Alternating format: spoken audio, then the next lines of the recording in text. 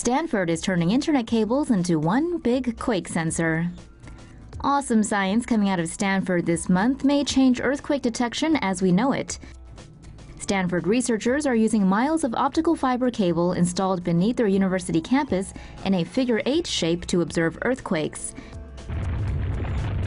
They used laser interrogators from company Optasense to record seismic activity on the cables. The technology could one day be used by civil engineers to design buildings more capable of withstanding earthquakes. And that, Tomo sapiens, at least for earthquake-prone California, is awesome news. They're everywhere. This robot water snake hunts pollution on autopilot. Meet Lake Geneva's newest swimmer, the EnviroBot, an autonomous pollution hunter. Gulp. The EnviroBot is 4 feet long and comprises several special-purpose modules that constitute its eel-like design. The purpose of these modules are twofold. First, each has a small electric motor that lets the robot swim like a water snake. Secondly, each segment has a unique sensor for gathering a variety of data. For example, biological sensors contain tiny organisms or bacteria that react to the presence of pollutive toxins. Meanwhile, electrical sensors can track water temperature, and chemical sensors test water acidity.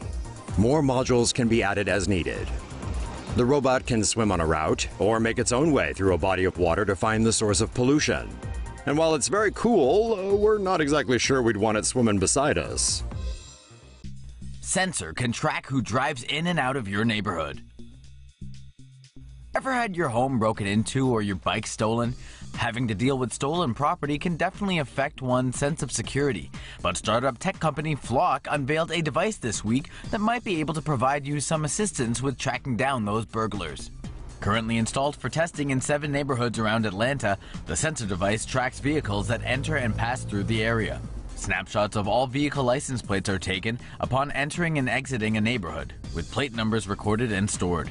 So far, the sensor has led to 1 theft conviction. The device captured images and the plate number of a man stealing a road bike from a property in a Flock-monitored neighborhood. The BBC reports that future versions of the technology will aim to include facial recognition features. Flock and its new sensor are backed by startup incubator Y Combinator, known for having funded Reddit, Dropbox, and Airbnb. Following the current trial period, the technology will soon be available to homes for $50 per year. Big Boss is watching. You may not know it, but your company could be keeping tabs on you, planting sensors in the lights, under your desk, or even in your badge. Companies who use such devices claim the goal is less about allowing employers to snoop on workers and more about efficiency and practicality. Sensors are often embedded in inconspicuous places like light fixtures. They detect motion and can track employees' behavior patterns, allowing a back-end system to adjust lighting and temperature accordingly, and thus save on energy. U.S. employers are legally allowed to monitor the workplace, so long as they exclude the bathroom. And some bosses are fully utilizing that right. Employees at one company have sensors in their badges equipped with microphone and GPS to track physical and verbal interaction in the office.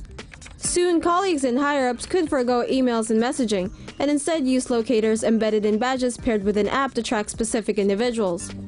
On the bright side, data collected from these devices are anonymized. This means individual employees won't leave an electronic trail that would allow employers to eavesdrop. But that's what every company that tracks your data says. Do you trust them? This robot pillow could be the key to a good night's sleep. A group of robotics and engineering students from the Netherlands have created a robot pillow, which they say improves sleep quality. The robot pillow, dubbed Somnox, is equipped with multiple high-sensitivity sensors and an artificial intelligence algorithm. The pillow can interpret whether the user is awake or in a deep sleep. The robot then uses the data to create a breathing rhythm that can induce the user to sleep within minutes. In the morning, the pillow emits a gradually increasing light to wake the user up. Somnox is still in the prototype phase, and it is not yet known when it will be available to buy. San Diego could become the smartest city in the U.S. San Diego is partnering with General Electric to upgrade the city's streetlights into a digital network that can optimize traffic and enhance public safety. More than 3,000 streetlights in San Diego will be equipped with real-time autonomous sensors, cameras, and microphones. The streetlights will be connected to form an IoT network. The streetlights can measure air quality, locate vacant parking spaces, monitor traffic flow of vehicles and pedestrians, as well as detect gun violence.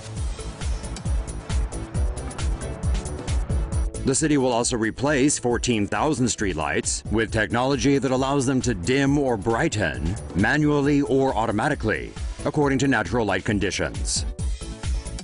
The installation will begin this summer, with the potential for 3,000 more sensors to be added in the future.